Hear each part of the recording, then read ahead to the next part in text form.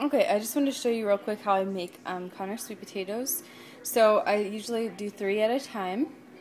I bake them for about an hour and 45 minutes at about between like 450 and 500. I cook them they cook up pretty quickly for baking potatoes. And I want them like really cooked. So you can see the skin just peels right off. It kind of bubbles up and then just flakes off. This other potato here, the whole potato peeled off in like 2 pieces.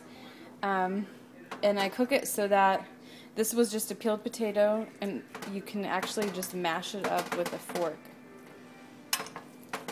And then I just take it, kind of get a couple, like a spoonful of it,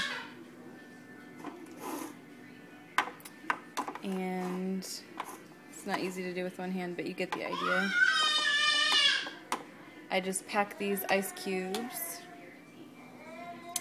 and that's it. Then I freeze it. So it's really simple, and it's one of his favorite foods, so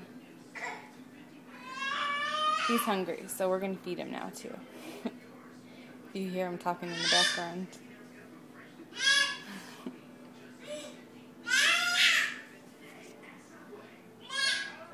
You see him over there.